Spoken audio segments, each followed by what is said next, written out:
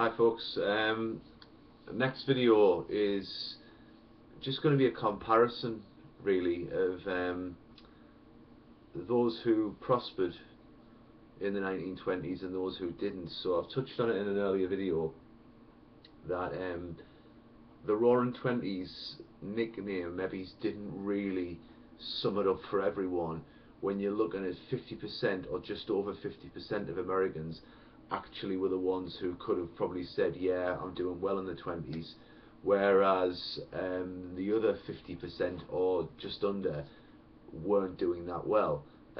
So there was an estimate of 50% or just below of Americans in this time period were not earning the $2,000 minimum that was seen as required to be successful in that time period.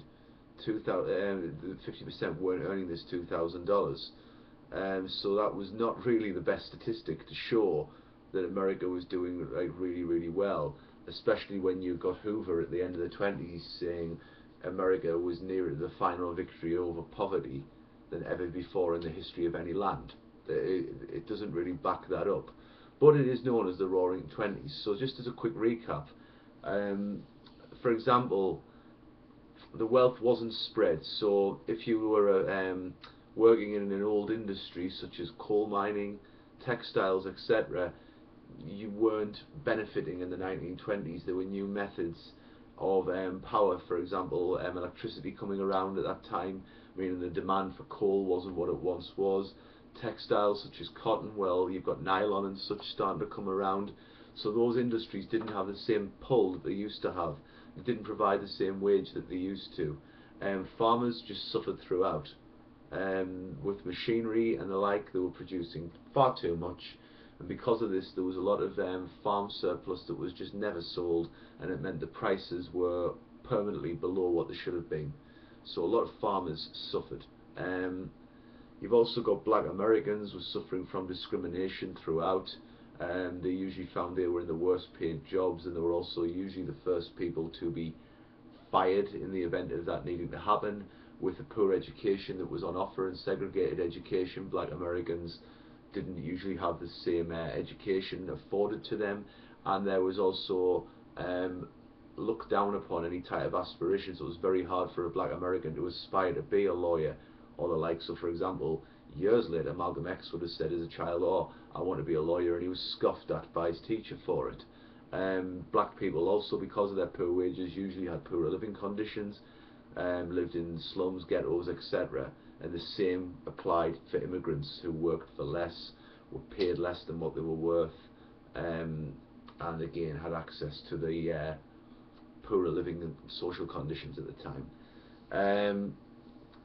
You've also got some of these industries were starting to struggle.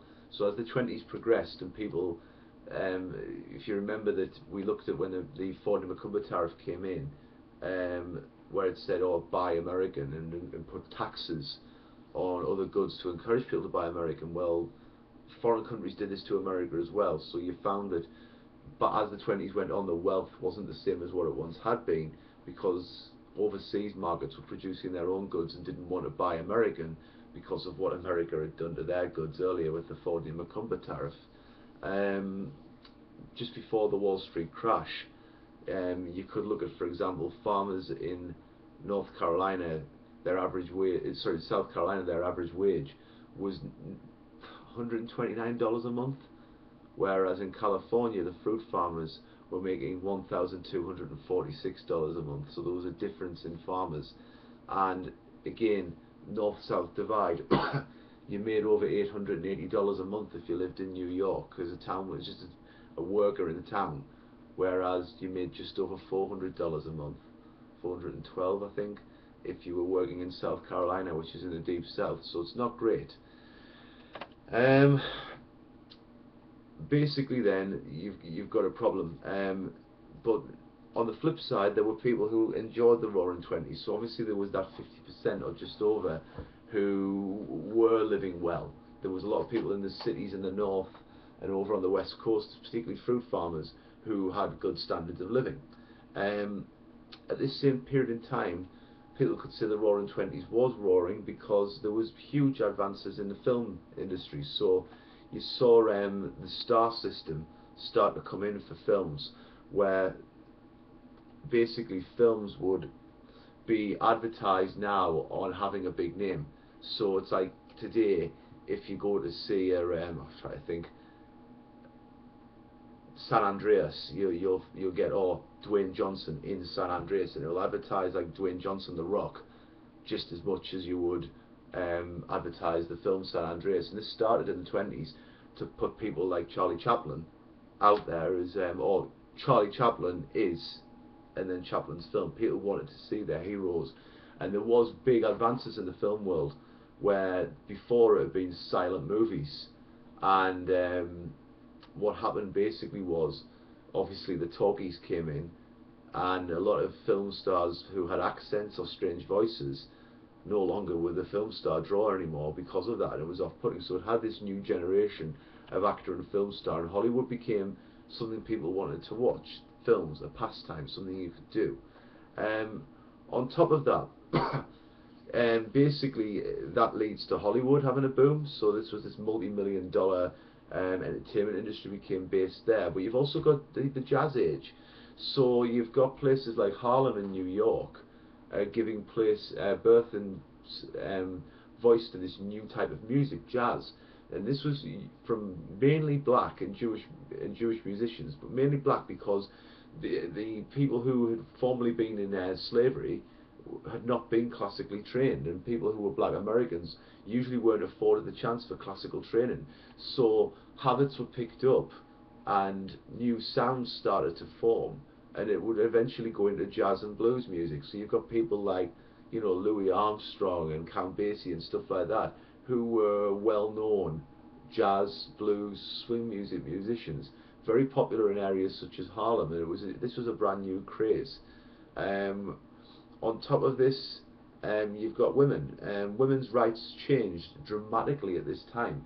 So after World War One, like it was, you could look at Britain and say, oh well, it brought the vote in, and it changed everything for British women. After World War One, women were given the vote, but women's status changed dramatically. So women was more likely to be in jobs and earn their own money, and the way women were looked at changed as well. So in the past, if you had a photograph you would look at a woman in the 1800s, and they would have the bonnet on, the classic Southern belle, as you would say, the bonnet on, and the long hair, and the very like princessy style dress that went all the way down to the ankles. They would act in a very ladylike manner, often defer to men in conversation and the like. And what you've got is, by the 20s, you get a new generation. Flappers come in because of wearing their boots around their ankles with the laces undone, flapping around. But the skirts became a lot shorter. The bob hairstyle came into fashion. Women smoked. Women were drinking. Women were going out without a chaperone or a man to escort them. So women were going out, you know, with the girls, so to speak. They were seen to be having a good time. Chanel No. 5 perfume became like almost the flappers' mainstay, so it became very powerful for them.